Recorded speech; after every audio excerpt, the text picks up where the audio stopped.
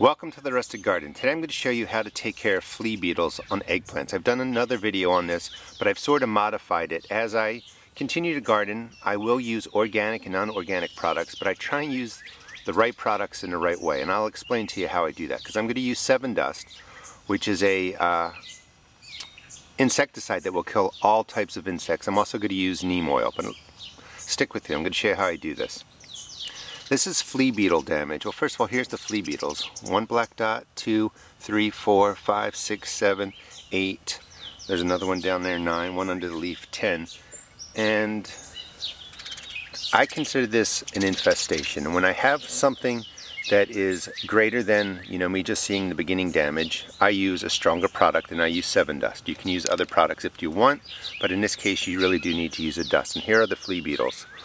And there are hundreds of holes in the leaves that came over the last 2 days. Neem oil probably would work on the flea beetles. They're chewing insects, but I don't want to wait 3 days. I want to take care of this problem now. This is 7-Dust. It's 5% carbamyl in there. Carbamyl is a moderate to higher end insecticide, so it will kill everything. You don't want to breathe this in. It's also been around for 50 years.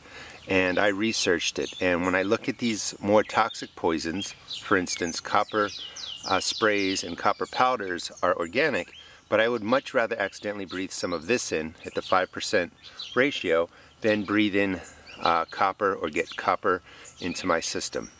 Either case, you should wear gloves or just make sure you don't get it onto your body. But don't use this in any kind of crazy way. Years and years and years ago, when my grandfather taught me, this would have gotten dusted everywhere, but it kills everything. So, back to the eggplant. Infestation, lots of beetles, hundreds of holes. How would I do this? It's actually the morning, but I would do this now at nighttime at about 7 o'clock. Take the dust, you're going to put it right on to your plant. Hit every leaf, and this is going to kill the flea beetles immediately. So let's just pretend it's 7 o'clock at night. The good insects are away from here.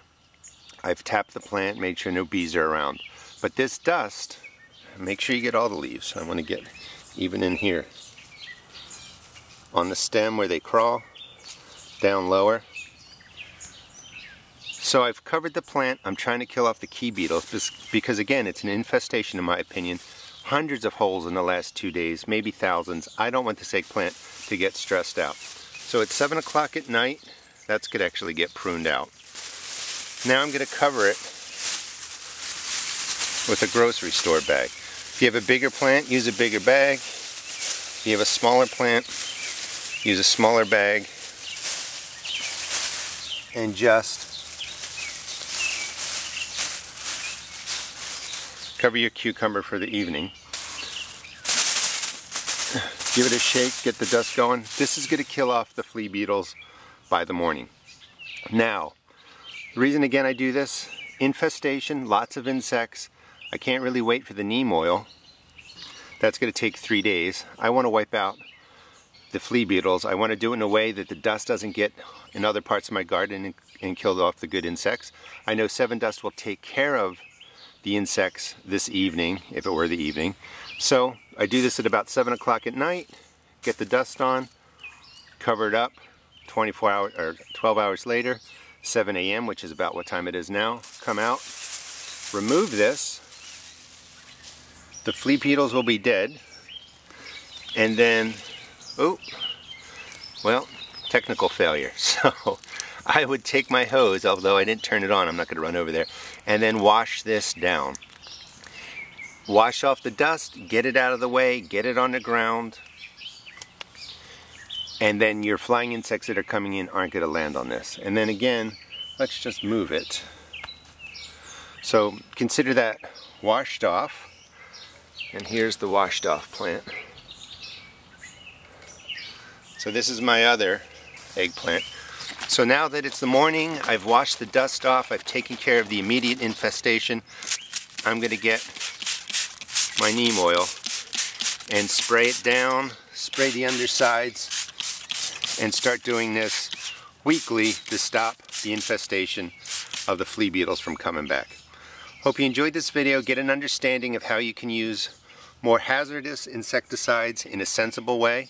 I do believe in that. I believe most products have a good use in the garden if you use them sensibly. Please check out my blog at www.therustedgarden.blogspot.com and also check out my YouTube videos. Thanks.